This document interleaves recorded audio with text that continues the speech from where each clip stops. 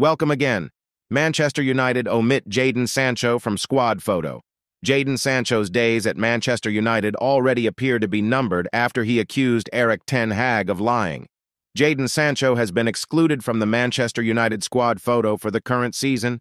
United players assembled for a first in-person squad photo since the start of the 2014-15 campaign, but the exiled Sancho was absent from the shoot at their Carrington training complex.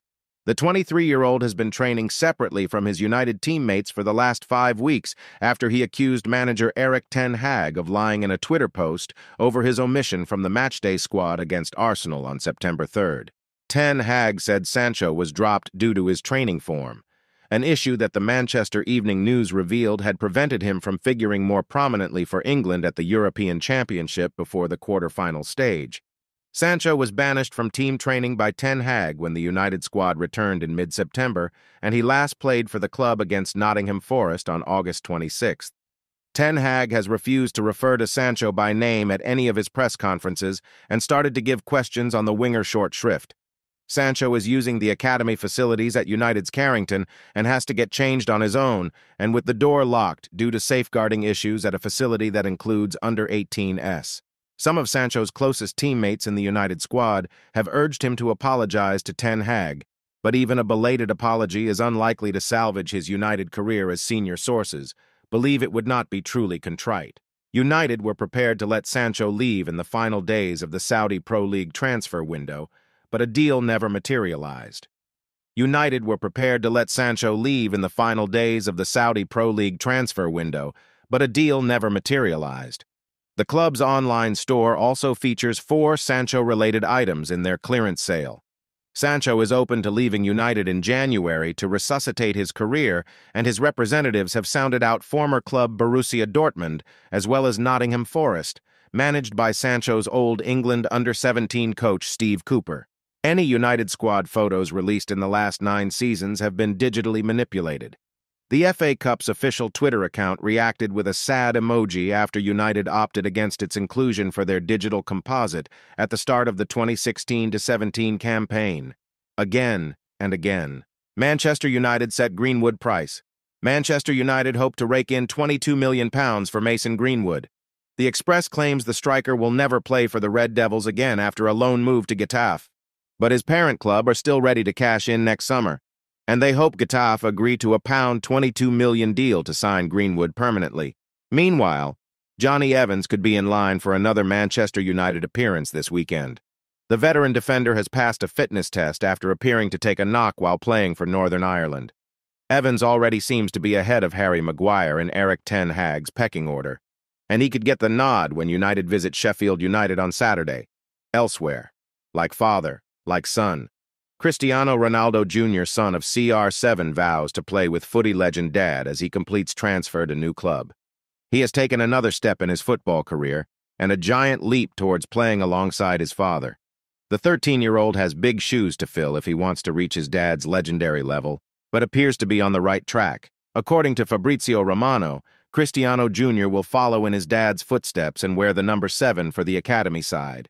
His father signed for the Saudi Pro League outfit last January and has been on fire in the league ever since. And it's the hope of Cristiano Jr. that he will one day be able to play with his father at a professional level. The 5-time Ballon d'Or winner revealed his eldest son's ambitions back in 2022. He said, "My son tells me, 'Dad, hold on a few more years, I want to play with you.'" The former Real Madrid superstar is now 38 years old and will face a battle to stay fit if he's to grace the pitch with his mini-me. But reports have suggested that he is keen to play in the 2026 World Cup and could still be at Al Nassr when it takes place. Cristiano Jr. has followed his dad wherever he has moved, and as a result has been a part of a number of illustrious academies. He has played for the youth systems at Manchester United, Real Madrid, and Juventus. Ronaldo isn't putting any pressure on his firstborn to succeed, though, and had said he will support him no matter what he chooses to do. Speaking last year, he explained, "I will never pressure him. He will do what he wants. Also, what I want the most for Cristianito and everyone else is that they're happy and that they choose what they want. I will support in any way." Again and again. Manchester United have been handed a big injury boost ahead of their trip to Sheffield United. Sergio Reguilon was pictured training on Thursday, having missed the last 4 games. and Sofiane Amrabat also took part after sitting out Morocco's recent matches. However, Casemiro is not expected to be fit after staying in Brazil to nurse a knock from the international break. Meanwhile, Anthony Martial has months to show his worth or risk walking away from Manchester United. The Frenchman, who has a contract until the end of the season plus a one-year option, endured an injury-hit campaign last season.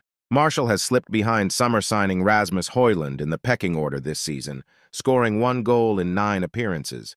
And according to recent reports, Erik ten Hag and United are unsure whether to extend Martial's contract. United are keeping their options open with the French striker, with much depending on how he performs between now and the end of the season. But his only goal this season was in the EFL Cup victory at home to Crystal Palace. As such, they could let the big-money signing walk away from the club for free next summer.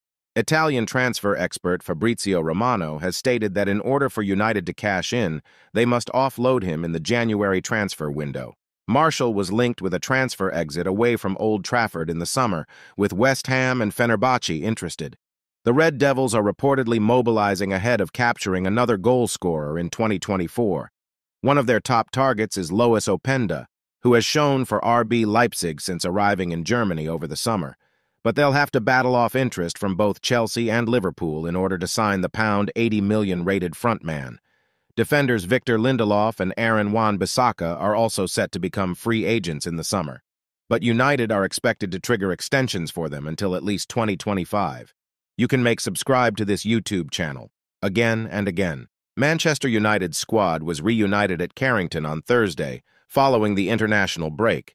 A number of our players were in action for their countries, in the wake of the dramatic 2-1 win over Brentford in our last Premier League outing. Sergio Reguilón and Sofiane Amrabat were among those spotted in the group by our official photographers.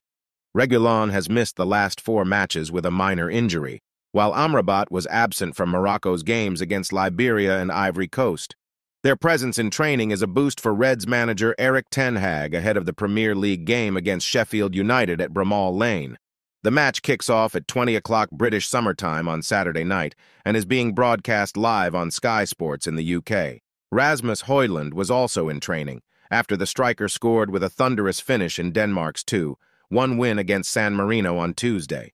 However, Casemiro was absent, having remained in Brazil on the club's advice to recover as swiftly as possible from a small issue picked up while playing for his country. He will be unavailable for Saturday's game with the Blades, but is expected back at Carrington early next week to resume training, although he is suspended for the UEFA Champions League encounter with FC Copenhagen at Old Trafford after being sent off in the defeat to Galatasaray.